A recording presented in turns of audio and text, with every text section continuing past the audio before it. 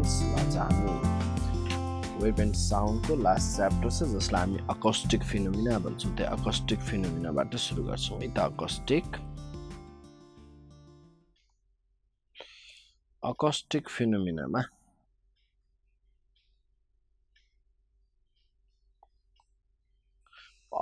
फिनोमिनामा हामीले पढ्नुपर्ने यहाँनिर छ। अब यसमा बिट्स, डपलर्स इफेक्ट अनि यसबाट इन्टेन्सिटी अफ साउन्ड यो कुराहरू हामी डिस्कस गर्नु छ। आज म तपाईहरुलाई मेन त्यसमा पनि इम्पोर्टेन्ट डपलर्स इफेक्ट यो छ अनि बिट्स यी सोध्न सक्छ। अब बिट्स भने के, डपलर्स इफेक्ट यी कुराहरू अहिले म डिस्कस गर्छु। त्यो एक्चुअली पहिला डपलर्स इफेक्टबाट म स्टार्ट गर्छु। यो सम डेफिनिसन टर्महरू छन् त्यसलाई म पछि डिस्कस गर्छु। यसमा आउँछौँ हामी अहिले डपलर्स इफेक्ट है त।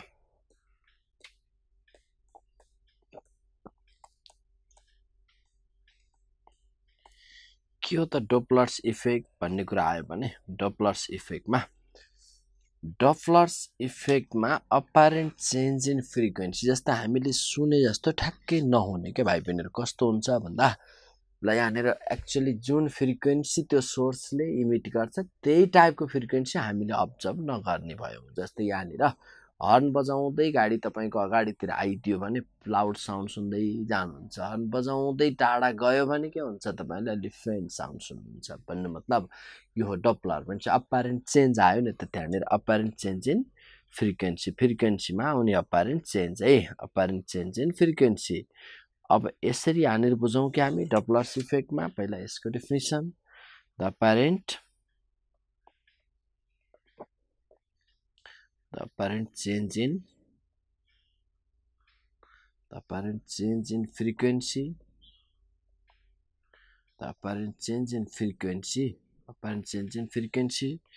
due to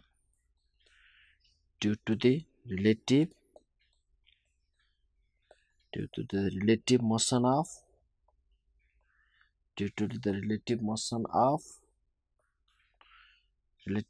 of observer and observer मतलब listener, observer and source.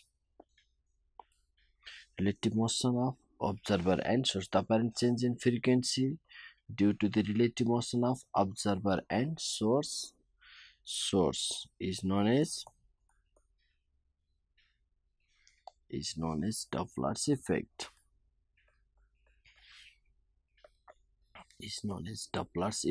अब डपलर्स इफेक्टमा हामीले कुरा के बुझौं भन्दा त डपलर्स इफेक्टको कुरा भयो। अब यहाँ डिफरेन्ट कन्डिसन छन्, डिफरेन्ट रिलेटिभ मोसन चाहिँ हुनु पर्यो है। अब जस्तै यहाँनिर कुनै दुईटा अब नो डपलर रिलेटिभ मोसन नहुने केसहरू कस्ता हुन्छन् त्यसमा पनि म एकछिनमा डिस्कस गर्छु। अहिले आउँछु भनेपछि पहिला apparent change in frequency due to the relative motion of observer and source is known as डपलर्स effect. यसका डिफरेन्ट कन्डिसन छन् भाइ बहिनीहरु। फर्स्ट कन्डिसन हामी कुरा गरौँ फर्स्टमा सोर्स इन मोसन। अब सोर्स मोसन अब्जर्भर रेस्टको केसलाई डिल गरौँ। Source in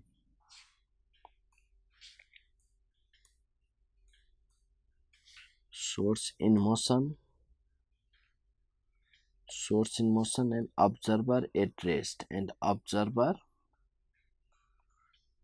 rest source in motion and observer at rest है। Source in motion observer at rest को केसहरु पहिला यहाँ डिल गरौँ न भाइ बहिनी हामी। Source in motion and observer at rest फर्स्टमा first condition डपलर्स इफेक्टको source in motion. अब जुनसुकै केस पनि दिन सक्छ। अब यसलाई हामीले सजिलोको लागि लिनियर डाइरेक्सन क्याल्कुलेसन गर्ने। Source in motion observer at rest. अनि अब यसरी बुझौं भाइ बहिनी, जुन केस भनेको छ त्यही केसमा डिल गर्ने। मेन पोइन्ट लेख्नु पर्ने पोइन्टलाई पहिला हामी यसरी नै केही कुराहरु लेखौं न।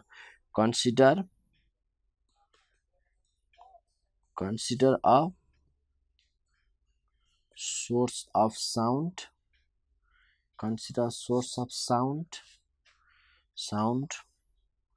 producing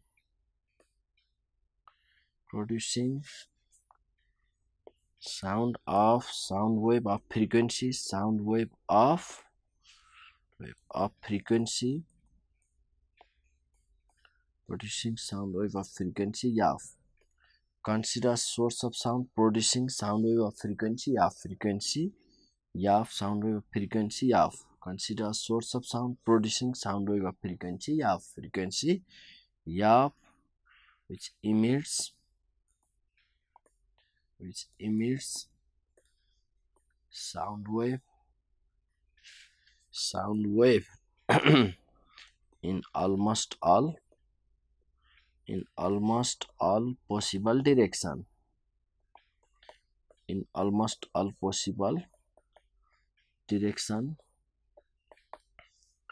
For simplicity,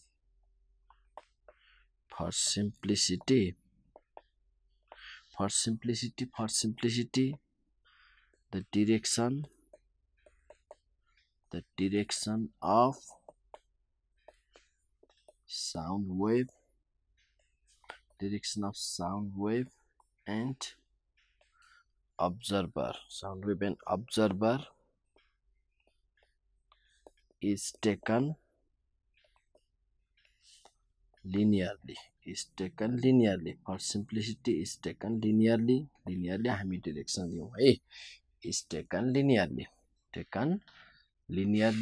अब यसमा यसरी बुझौं, one dimensional directional लिने है। अब कस्तो कन्डिसनमा हामी let v be the velocity of sound,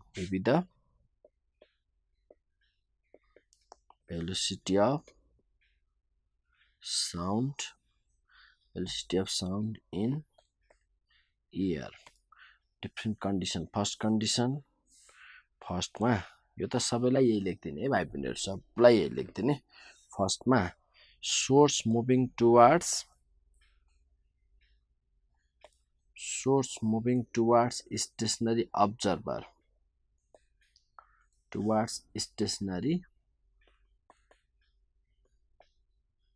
Source moving towards stationary observer. Source stationary observer तिर जाँदैछ। Source moving towards stationary observer भनेपछि यहाँनिर कुनै सोर्स छ भाइ बहिनीहरु, यो सोर्स है, यहाँनिर observer। सोर्स र observer बीचको केही सेपरेसन छ, यो सोर्स जाँदैछ observer तिर। Source is moving towards stationary observer. यो सोर्स आफू पनि अगाडि त जाँदैछ, VO 0 है, velocity of observer 0, अनि velocity of source तल यता जाँदैछ, vs velocity ले सोर्स अगाडि जाँदैछ। अनि यसले प्रोड्युस गरेको साउन्ड वेभ पनि त अगाडि बढ्छ नि भाइ बहिनी, यसरी साउन्ड वेभ अगाडि जाँदैछ भन्ने बुझ्नुस् है। ल यसरी साउन्ड वेभ अगाडि जाँदैछ, source is moving towards stationery observer भनेपछि यो सोर्स कता जाँदैछ, observer तिर जाँदैछ with velocity vs, velocity ले source is moving towards stationery observer। अब यस्तो कन्डिसन रह्यो कि भाइ बहिनीहरु यसले प्रोड्युस गरेको साउन्ड v velocity ले जाँदैछ। ल मान्नुस् यो भनेको अब यसरी बुझाउँ न, यो यस देखि VO सम्म भनेको यहाँनिर के बुझ्नु पर्यो भन्दा साउन्डले 1 सेकेन्डमा कन्टेन गरेको डिस्टेन्स v मिटर डिस्टेन्स। त्यही टाइममा ल यसरी बुझ्नुस् त, यो सोर्सले यस पोइन्टबाट साउन्ड प्रोड्युस गर्यो अनि आफू पनि अगाडि जाँदैछ। सपोज 1 सेकेन्डमा v velocity भएको सोर्सले v मिटर डिस्टेन्स यहाँनिर अकुपाई गर्यो भने त्यही 1 सेकेन्डमा सोर्सको vs velocity छ भने त VO बाट अर्को कुनै पनि यसबाट s dash मा पुग्ला। ल यहाँनिर पुग्ने भयो, अब्जर्भर चाहिँ रेस्टमै छ है, अब्जर्भर ओ मै छ भनेपछि त अब यहाँनिर त्यो अब्जर्भरको लागि सोर्स त यहाँ भए जस्तो गरी एपियर हुने भयो नि त, वेभलेन्थमा अपारेन्ट उलाई चेन्ज पाउने भयो। हेर्नुस् त वेभ कन्टेनिङ डिस्टेन्स अब उसको लागि कति फिल हुने भयो, उसको लागि wave containing distance v minus vs हुने भयो, v माइनस vs। उसको लागि वेभ कन्टेनिङ डिस्टेन्स भनेको v माइनस vs हुने भयो। यसरी बुझ्नु पर्यो है भाइ बहिनीहरु। सोर्स यसबाट ट्राभल गर्न सुरु गर्दैछ, यसबाट ट्राभल गर्न सुरु गरेको सोर्स यसबाट यसरी अगाडि बढ्दै गएर ओ मा पुग्दा त्यही टाइममा यसरी बुझ्नुस् न, सोर्स अब के भयो त, साउन्ड त्यो सोर्सले प्रोड्युस गरेको साउन्ड यसबाट ओमा पुग्दा सोर्स यसबाट ल एस ड्याशमा पुग्यो होला नि त भनेपछि त ल्याम्डा वेभलेन्थ भएको वेभ अब्जर्भरले आफूले रिसिभ गर्दा जस्तै यो भी डिस्टेन्स जुन छ नि भी डिस्टेन्स कन्टेनिङ वेभ अब्जर्भरको लागि भी माइनस भीएस डिस्टेन्स कन्टेनिङ जस्तो हुने भयो कि भएन भयो भने अब यही कुरा लेखौँ न त यसरी बुझौँ है consider a source yes moves towards stationary observer moves towards the stationary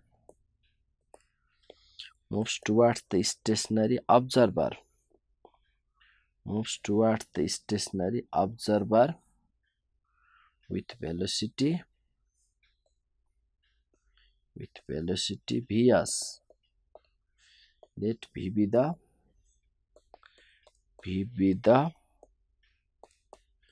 velocity of sound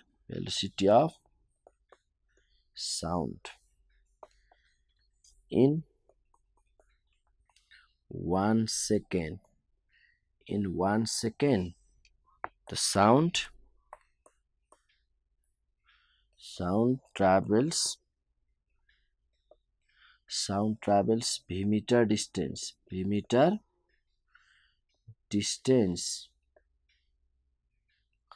and at the same time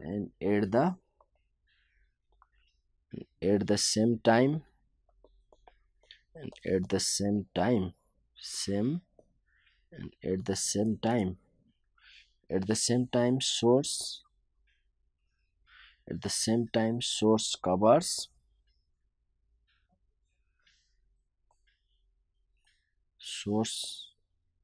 covers vs meter distance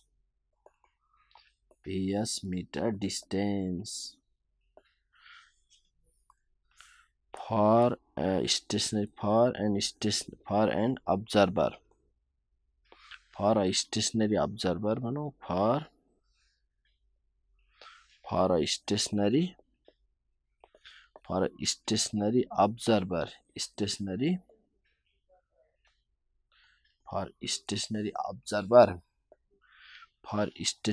observer the distance the wave containing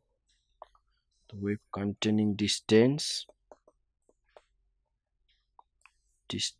appears to be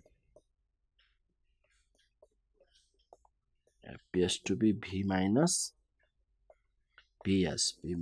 vs.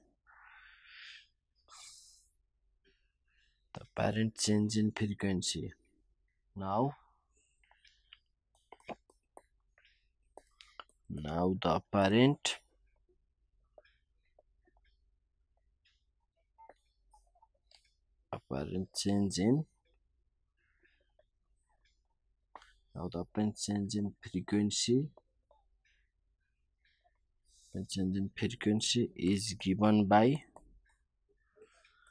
the apparent change in frequency is given by f dash equals to velocity of sound relative to the observer velocity of sound apparent change in frequency is given by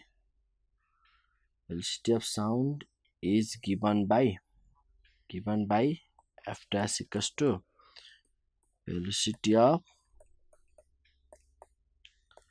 velocity of sound relative to the observer velocity of sound relative to the observer upon wavelength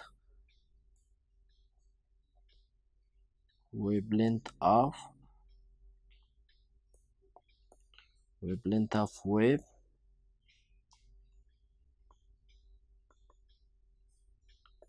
reaching to the observer. Wavelength of wave, velocity of sound relative to observer, wavelength of wave reaching to the observer.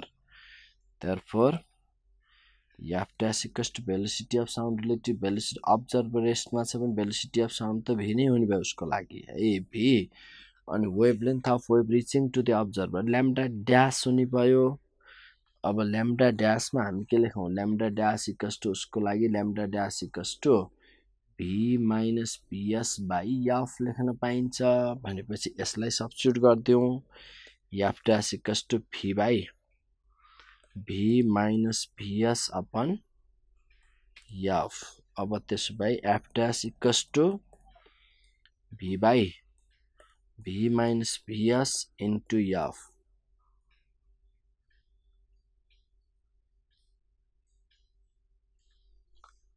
अब यसबाट यो आउने भए जुन relation आयो नि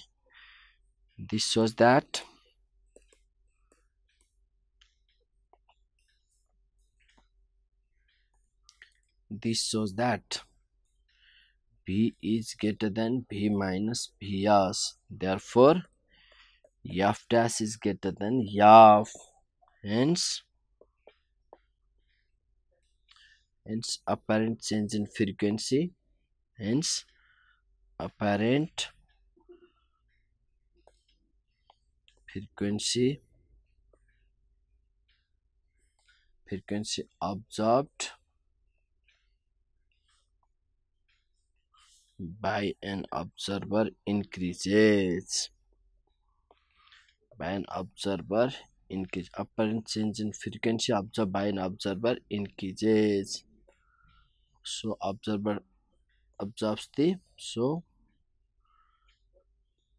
observer observes the sound of wave of higher frequency or pitch पनि भन्छ है यसरी त नि यो त हाम्रो यसमा आयो source moving towards stationary observer मा अब यहीबाट सेकेन्ड कन्डिसन छ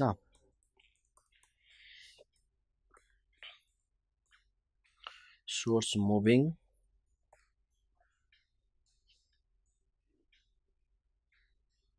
away from stationary observer. Source moving away from stationary observer. Source moving away from stationary observer भनेपछि यहाँनिर यसरी बुझौं सोर्स यो पोइन्टमा छ इनिशियली observer यो पोइन्टमा छ observer त स्टेशनरी छ VO0 अब सोर्सले प्रोड्युस गरेको साउन्ड अगाडि बढ्दै छ यसमा v भेलोसिटीले अगाडि बढ्दै गरेको वेभले 1 सेकेन्डमा ल v मिटर डिस्टेन्स अकुपाई गर्छ ल यसले अकुपाई गर्ने डिस्टेन्स यो v भयो है अब त्यही टाइममा सोर्स त अब कता जाँदैछ अवे फ्रम अब्जर्भर यता जाँदैछ भाइ बहिनीहरु यता जाँदैछ vs भेलोसिटीले भनेपछि यसमा भएको सोर्स सपोज s डैश मा पुग्ला s डैश मा पुग्यो अब्जर्भर ओ मै छ यो अब्जर्भर को लागि अब वेभ कन्टेनिङ डिस्टेन्स त अब यो पो लाग्ने भयो त भाइ बहिनीहरु सेम वेभ कन्टेनिङ डिस्टेन्स अब यो फिल हुने भयो भनेपछि अब वेभ कन्टेनिङ डिस्टेन्स कति हुने भयो उसको लागि भन्ने कुरा आयो भने उसको लागि त यो v plus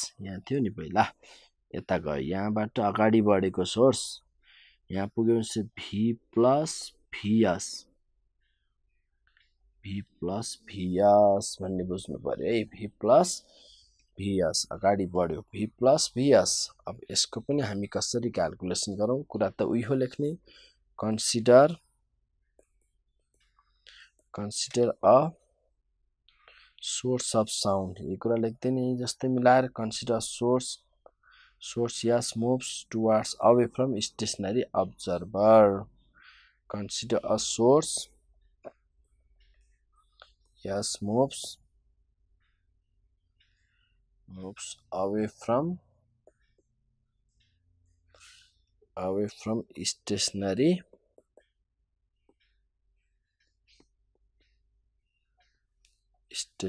observer, moves away from stationary observer with velocity vs with velocity vs with velocity vs with velocity vs. Let v be the velocity of sound. Let v be the velocity of sound having frequency. Let v be the velocity of sound having frequency f. In 1 second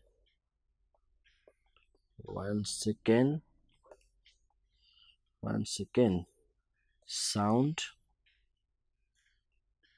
travels v meter distance. At the same time,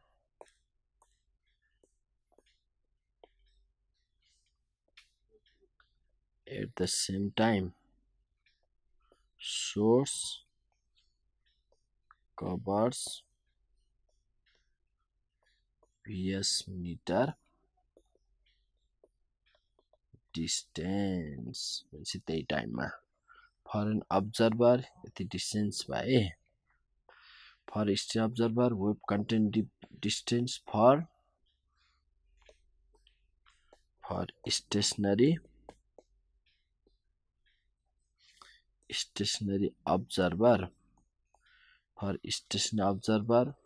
stationary observer source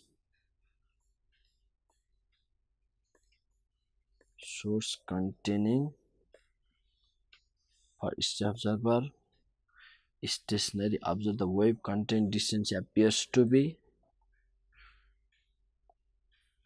observer wave containing distance appears to be, wave containing distance appears to be P plus Ps. Now the apparent change in frequency. Apparent change in frequency of sound is given by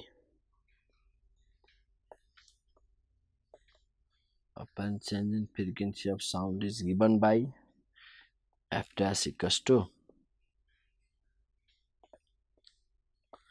velocity of sound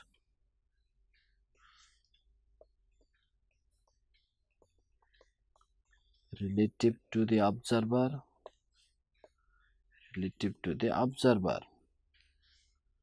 upon wavelength of wave wavelength of wave reaching to the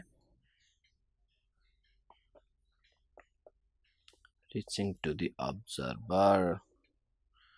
Velocity of sound relative to the observer, wavelength of wave reaching to the observer. This by f dash equals to sound को velocity relative to the observer त v नै भयो किन v 0 छ भनेपछि अब wavelength of wave reaching to the observer lambda dash. अब lambda dash यहाँनिर के आउने भयो v plus vs wave को containing velocity भयो अपन frequency यो लेख्न पाइयो भनेपछि अब यहाँनिर के आउँछ v by v plus vs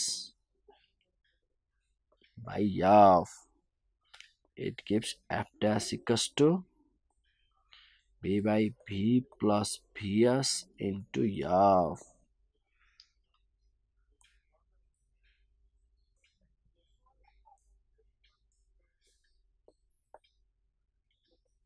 From the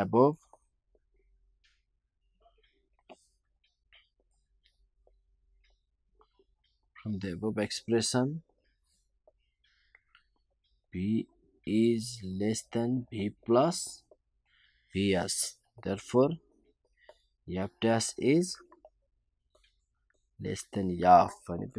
F dash is less than F. F dash is less than F है यो ध्यान राख. F dash भन्छ अब के पाउँछ त उसले for an observer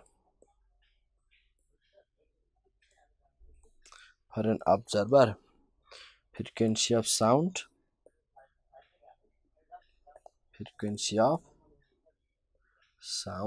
will be less than the actual frequency. Less than the actual frequency. यो पनि लेख्न सकिने भयो. अब भाइ बहिनीहरु मैले यहाँनिर अहिलेसम्म त अब्जर्भर रेस्टको कुरा गरे. अब चाहिँ हामी के गरौं? Source moving, source at rest and observer in motion. Source at rest and observer in motion. कुरा त उही हो. Source at rest, observer is in motion. अब यसमा फर्स्ट कन्डिसन यसको लागौं फेरि. observer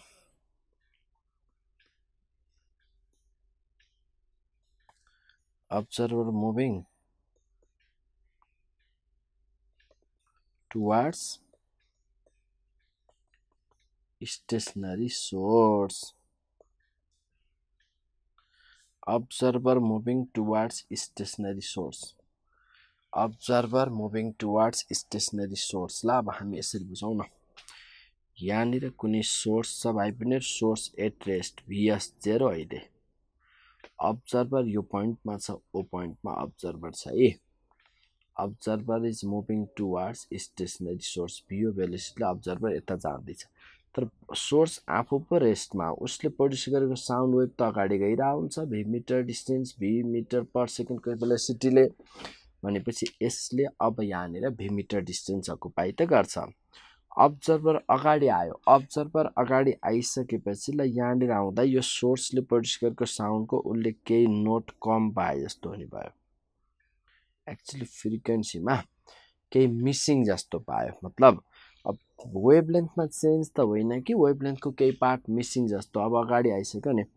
साउन्ड सोर्सले प्रोड्युस गरेको साउन्ड v यो पोइन्टबाट यहाँ पुग्ने टाइममा ओले अगाडि आयो भनेपछि अब 1 सेकेन्ड भन्दा अलि कमै टाइममा उसले यता आएको पाइसक्यो भने अब यो सोर्स यहाँनिर थियो. अब यहाँ चाहिँ उसको लागि रिलेटिभ भेलोसिटीमा चेन्ज आउने बेला जस्तै कस्तो हुने भयो भन्दा अब यसको पनि लेखौं.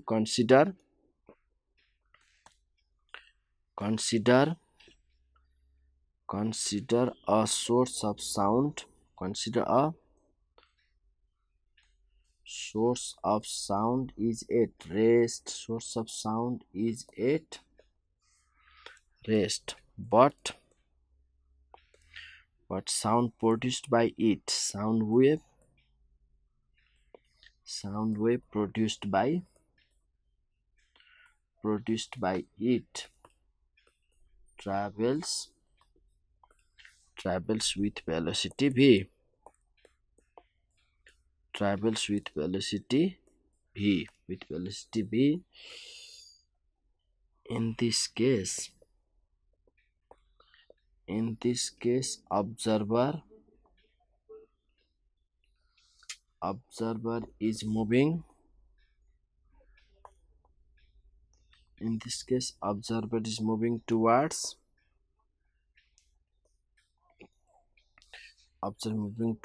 stationary. Observer is moving toward stationary source. In this case, observer is moving towards stationary source. Stationary source with velocity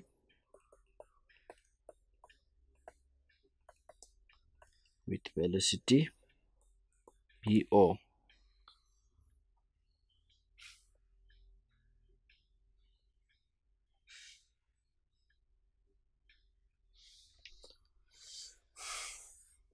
when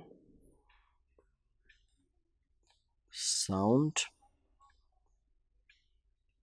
wave occupies b meter distance, b meter distance in 1 second, 1 second at the same time,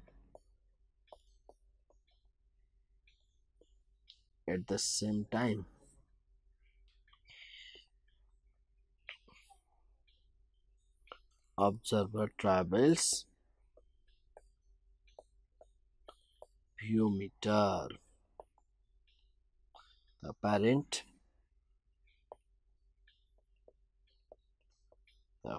frequency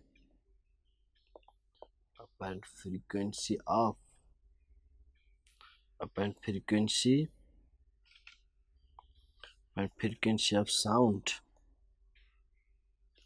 sound wave observed by an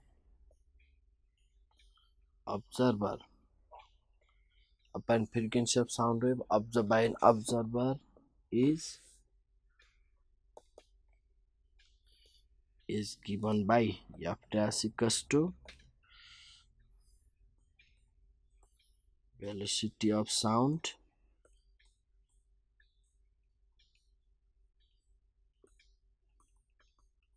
relative to observer upon wavelength of wave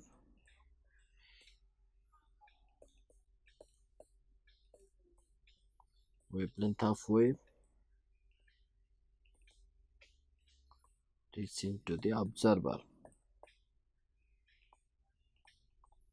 Wavelength of wave reaching to the velocity of sound relative to the observer, wavelength of wave reaching to the observer. This way f dash equals to sound को velocity relative to the observer के हुने बेला हेर है त sound अगाडिलाई यसरी जाँदैछ, sound यता जाँदैछ v velocity ले observer यता आउँदैछ भने उसको लागि relative velocity कति हुने त साउन्ड को v plus v हो relative, किन उता रेस्टमा छैन नि v plus opposite v plus po upon wavelength त lambda हुने भयो, but lambda equals to the v by f actually v मा चेन्ज छैन, v minus v छैन, v meter distance भनेपछि f dash equals to के हुने भयो v plus po upon v by f, or it gives f dash equals to v plus po by v into f. From the above expression we see that from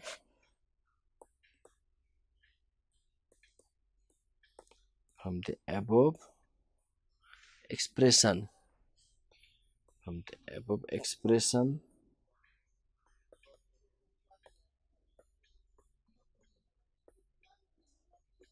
we see that v plus po is greater than v, therefore f dash is greater than f. So the observer observes the sound of